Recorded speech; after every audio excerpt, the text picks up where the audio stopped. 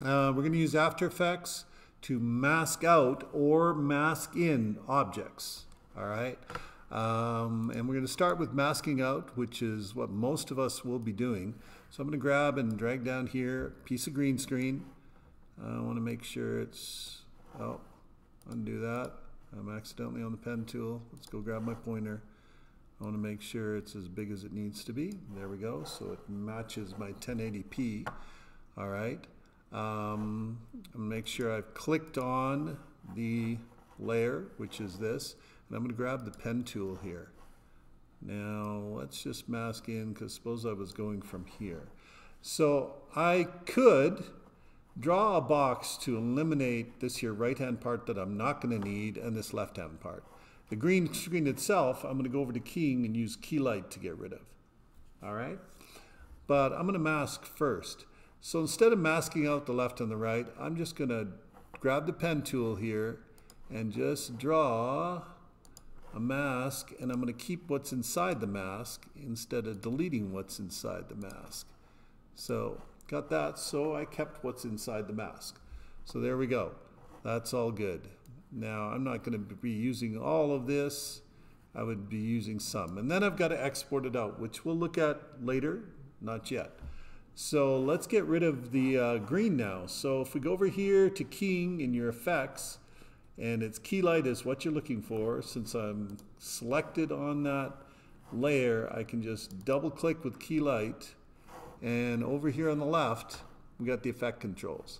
So notice you got project with all your project stuff, and effect controls, which would tell you what effects you got going on in whatever layer you have selected. So I just need to go to the screen color. It's a green screen, not blue, and I click on it to get rid of it. Now if I look, I've got some issues here. You can see some white hazing around, and I've not got a really great outline of me here.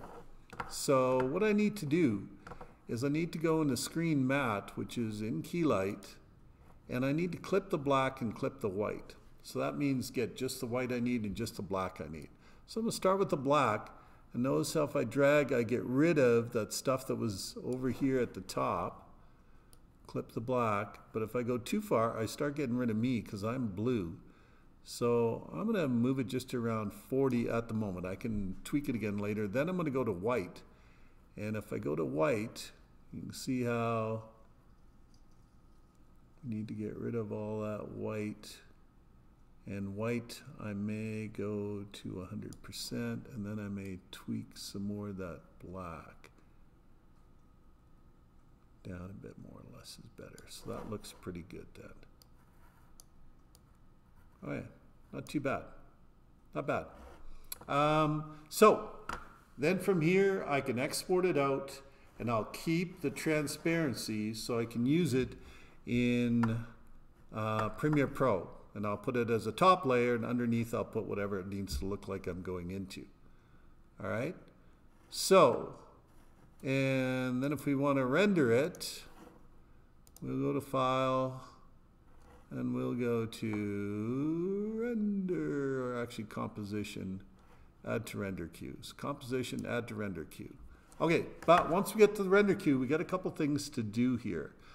We need to make sure it keeps the transparency, and if we just render it the way it is, it's not going to. So we'll go in the render settings and the output here, and output. So format is QuickTime, Apple Res. We don't want that, so we want to go to and I'm going to the output module and clicking on here where it says high quality and going to custom. So custom, I am going to keep QuickTime, that's what I want, but I want RGB plus alpha. So I can't do that in QuickTime. I'm going to go to, and now I don't.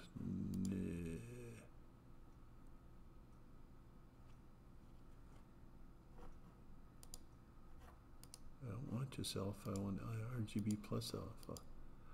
I don't want ProRes, so let's get it off ProRes.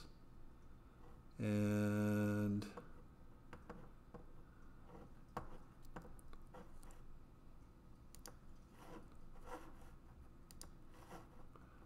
let's see if we can QuickTime RGB plus alpha. There we go.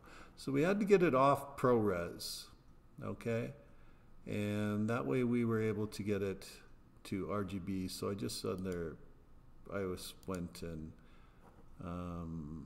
changed it under the format options. So just put it to uncompressed 8GB, 8-bit RGB. Okay, take it off ProRes.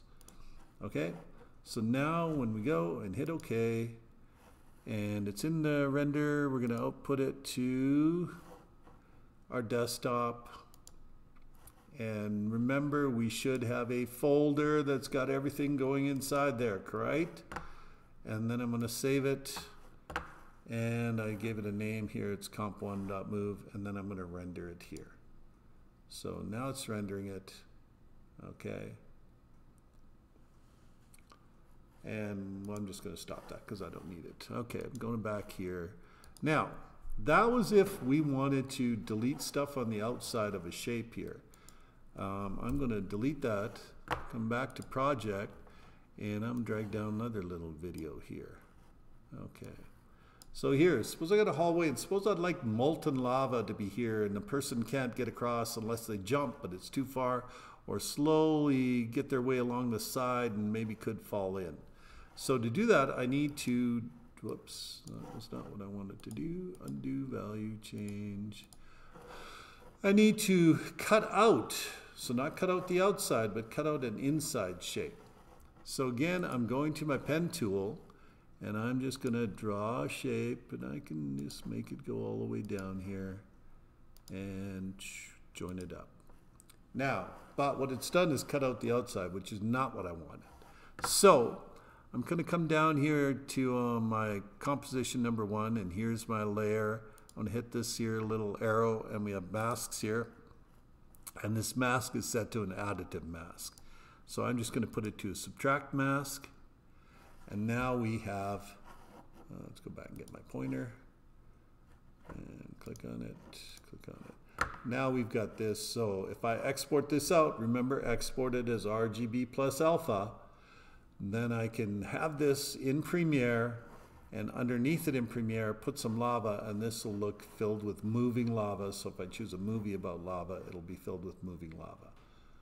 Okay? And actually, I do have some moving lava. Let's just import it in. Just have a look at what it looked like. So you wouldn't do it in here. I got lava MP4. Let's import that in. So if I put it underneath, and there we go, I got lava. Now, here. So if I hit play, I have to work with the audio and stuff. But there we go, I got lava in. But again, you would do that in Premiere, so we'll get rid of that. So all we need to do is export it again. So for render, we go to composition, add it to render queue, down in the render queue, and this is it down here. Remember, we're going to go to the high quality. We're going to go to custom. It's going to open this up. It's going to be QuickTime, but we want RGB plus alpha. If we can't go that, the problem is this ProRes here, and we got to get that off. So go to format options and not be ProRes. Go to none, hit OK, and then we can choose RGB plus alpha. Hit OK, and then export it and render it, and it will be good. Okay? All right.